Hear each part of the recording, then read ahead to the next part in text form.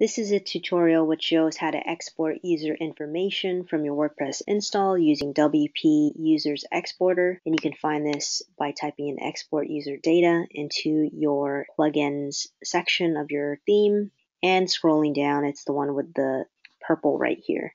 Go ahead and install and activate your plugin, and after that, go to Tools, Export Users.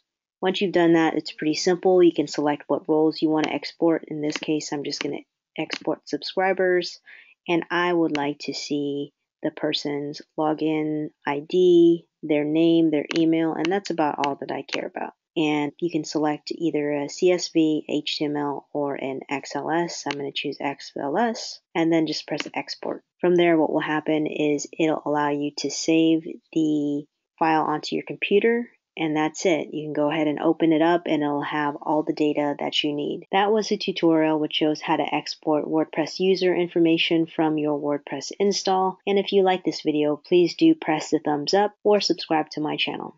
Have a good day, and I'll talk to you soon. Thanks.